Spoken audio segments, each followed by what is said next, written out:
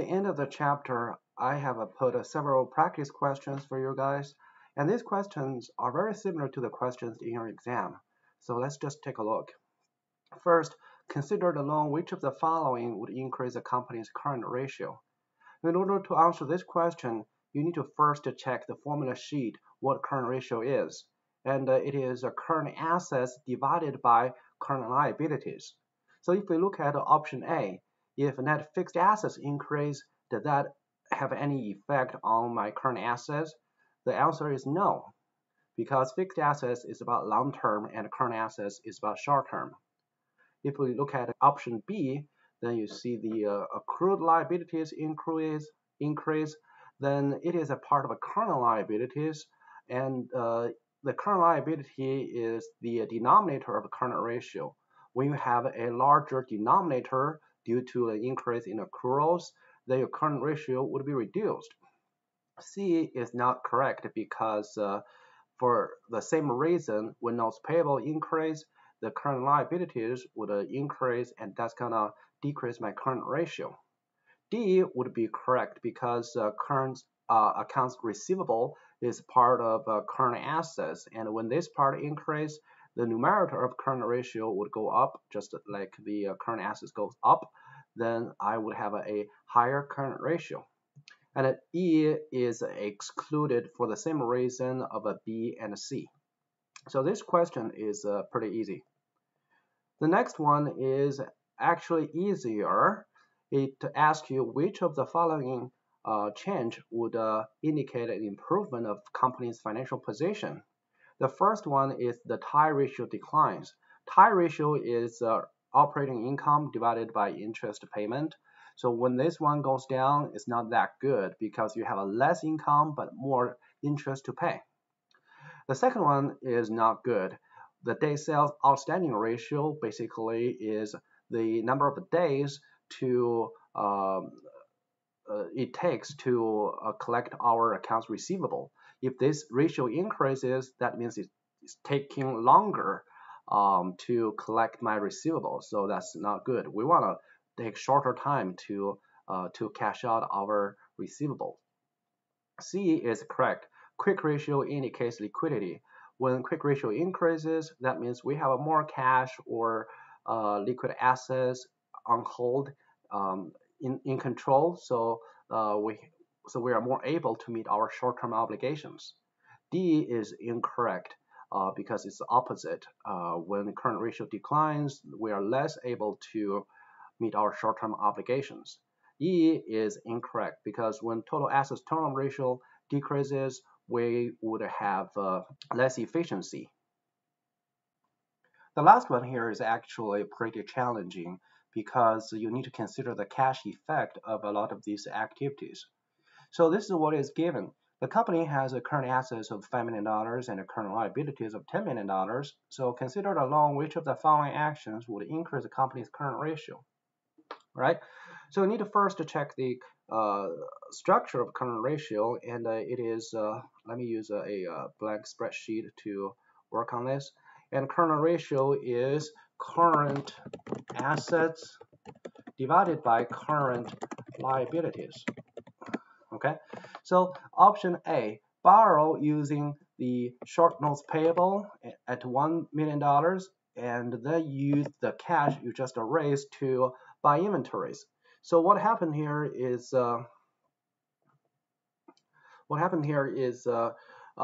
you borrow the money and spend the money for inventory. So just to say, if notes payable is issued, then what would happen to your current assets? So you just have a 1 million cash in your pocket. So your cash would increase by 1 million. And then you also have a current liabilities got affected. So your notes payable would increase by 1 million as well.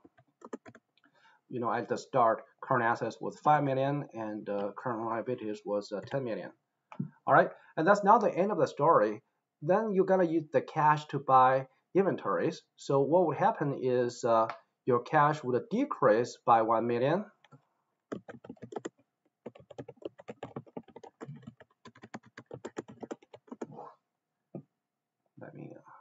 down here, by 1 million.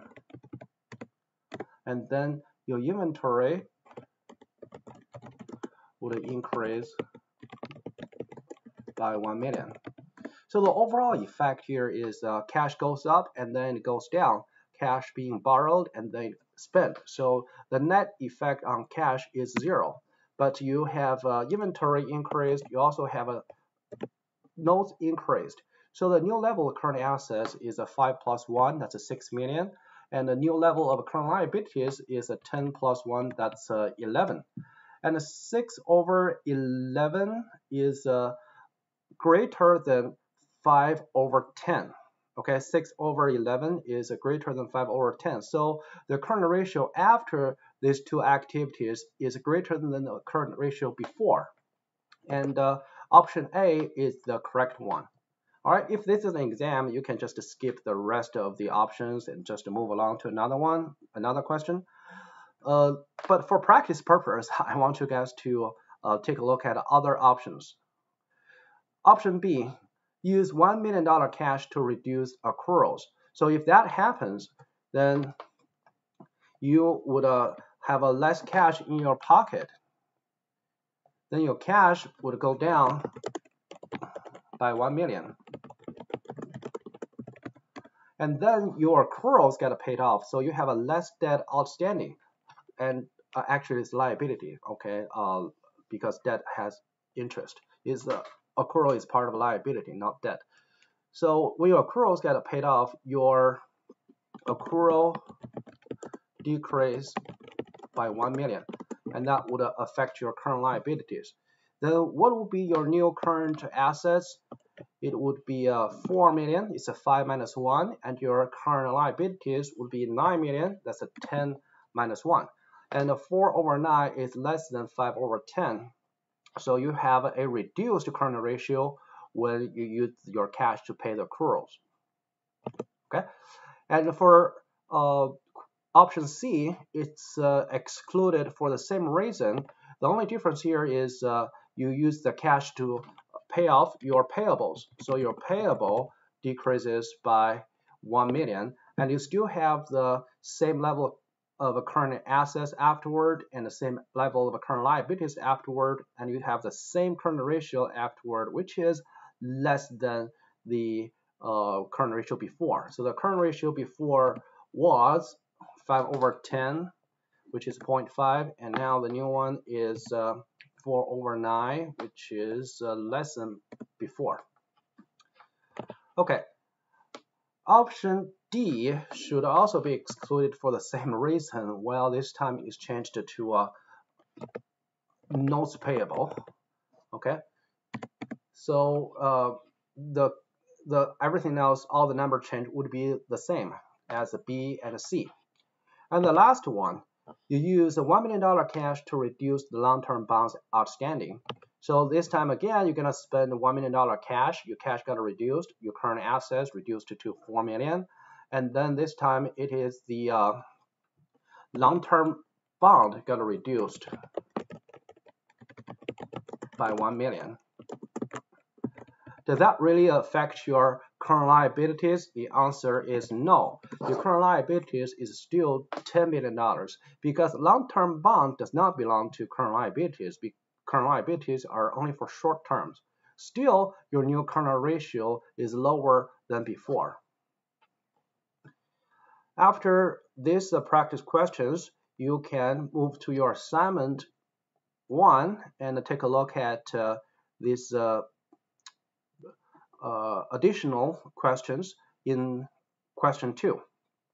So in question 2, we have taken care of the financial ratio calculations for the chapter 3 Excel file. And here are some additional questions asked out of you. Question A, if inventories of 2016 increased by $500, what is the new quick ratio? Assume everything else is the same. If you check the chapter 2, this time I want to show my point. I'm going to use chapter 2, the result for chapter 2 as my example here. It's the same number. It's all from the textbook. All right, So based on the numbers here, what is the quick ratio? You know the quick ratio is just say current assets minus inventories divided by current liabilities. All right, so I'm going to use abbreviation. Okay, so this is the formula for quick ratio.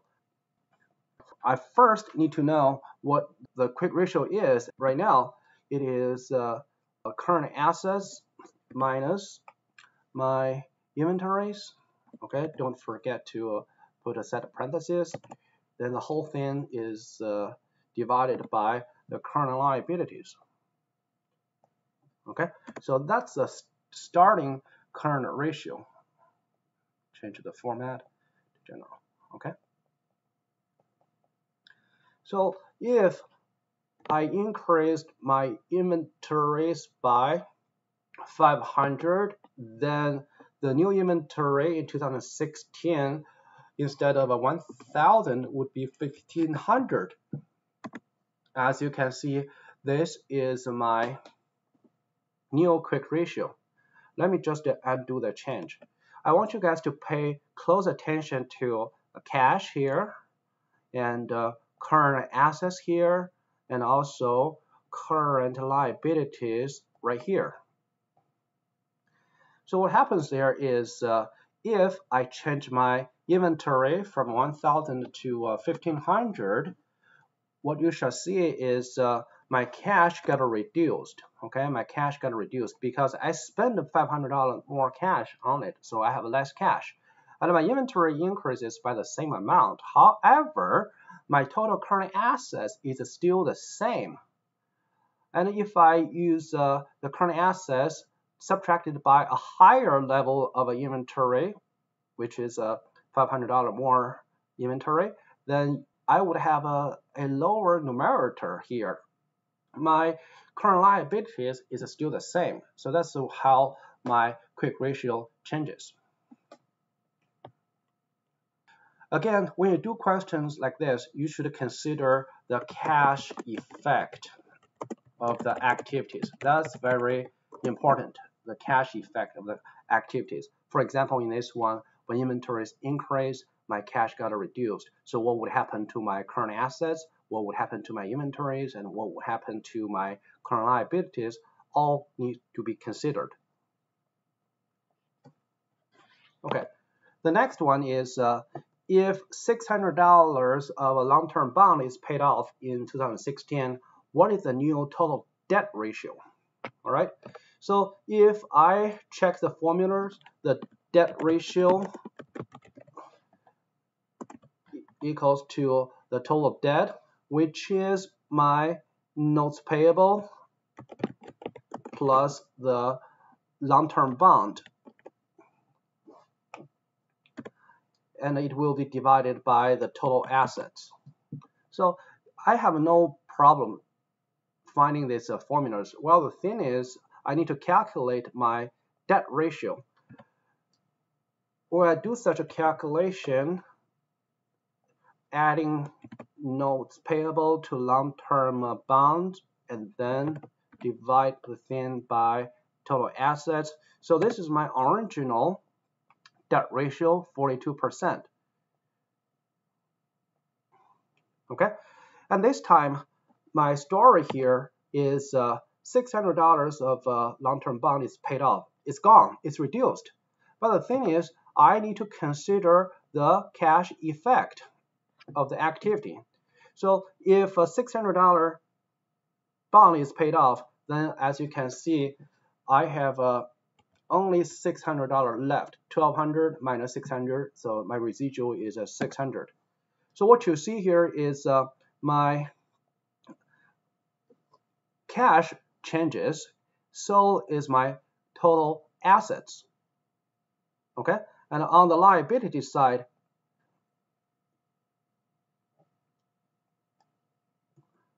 my total liabilities and equity also got reduced. Okay, so when this long-term bonds get changed, not only my total liabilities and equity got changed, but also my cash would change accordingly because I spent that cash to pay off the debt. and then my total assets, which is part of the formula, also get changed. So that's how I end up with a lower debt ratio. And these kind of questions would be the hardest in your midterm exam, because not only you need to do the calculation, finding the right numbers from the financial statements, plug them into the right formula, but also you need to consider the cash effect of all these activities. Just to keep in mind that these cash equivalents will always change according to the financial activities. The next thing I want to talk about is your written report 1, which is a case study on a company called Planet Popcorn. And we're going to use the knowledge we learned in the previous chapters about the financial statements and the financial ratios to answer the questions in this report in the Word file. So basically, you're gonna download this Word file. I have already opened it up here for you, and you can see all the questions here to answer. And also, you're gonna watch a 40 minutes video and get all the information from this video. Okay, so this is our guy. His name is Marcus Lemonis, and he is an entrepreneur located in Chicago. Yes, he is in our city. And he has a major business called Camping World. This Camping World has many locations across the United States, and it is also a publicly traded company. The company is listed at the New York Stock Exchange with a stock price of approximately $36 this week. So it is a famous firm. And he not only does the camping businesses, but also he sniffs around the country, see all the small businesses that are worth investing. And many of the small businesses in his search are in financial distress. The businesses need more money, need a better business model, and he just go there and meet those business owners to see if there are potentials to invest. And in this case, he goes to Disney in California to see a popcorn business and just to check all the financials of the company, learn about the business, and get to know the people there. And in the report, it first asks you what is the shape of the business, basically some general questions like what are the main products of the business. Not only the business does popcorn, but also crepes and funnel cakes. And then you also need to extract the information of the business, such as the total revenue, the profit. And here, what is the operating problem of the business? So the operating problem is the problem or the problems that prevent your business from getting high operating income. So what is the operating income? It is a sales minus costs minus depreciation and all this. So you gotta answer, does the company have a high enough sales? That's number one. And second, does the company have too much cost? The next question is about financial problems. So financial problem is related to the company's debt and also the interest payment and also the company's cash, whether it's sufficient or not. This would fall into the category of financial problems. And in the business, the owner also have a business relationship with her mother. The owner is called Sherla. Yeah, this is our lady, Sherla. She is currently the owner of Planet Popcorn, and she also borrowed money from her mother to run the business. At the same time, her mother is also under her control as an employee of the company. Well, in our study of finances, when a company makes operating profit, the first party they should pay money to is their debt holders, right? And then the residual money would go to the owners. However, that's not the case. So I want you guys to explore more and answer in details what's the business relationship between the owner and her mother / debt holder of the company. All right, and also you need to tell me what retained earnings is. So is the company having the regular retained earnings? Well, the thing is, when the company makes a lot of money, they have no cash left. Well, the cash on the bank should be the retained earnings. Retained earnings is from years and years of a savings of a profits, but there's no cash left in their bank account. So where does the money go? That's another question you need to answer. Just to watch the video and answer these questions. Okay, and there are some other questions. What would be the negotiation between the capitalist? It's called venture capitalist. You probably have heard this term many times, or VCs, which is our guy, Marcus Lemonis. And what was the offer in the first place? Was the offer revised? You need to answer this. Okay, and here are some other questions, like when Marcus invested a certain amount of money, what is the capital used for? And several other questions. So the result didn't end up well because, according to Marcus, the business owner lacked some integrity. So the deal went sour at the end. And also, I want you guys to write 1 or 2 paragraphs to briefly discuss the overall lesson you learned from this case. The stuff we learned from chapter 2 and chapter 3 definitely help you better understand what's going on in this video from the financial standpoint. And this is a reality show. It's not a movie. It's not a staged. It is real. Although, when the CNBC shoot the video, they want to extract much drama as much as possible. But in general, everything is real. And I hope this would be a good practice for you guys.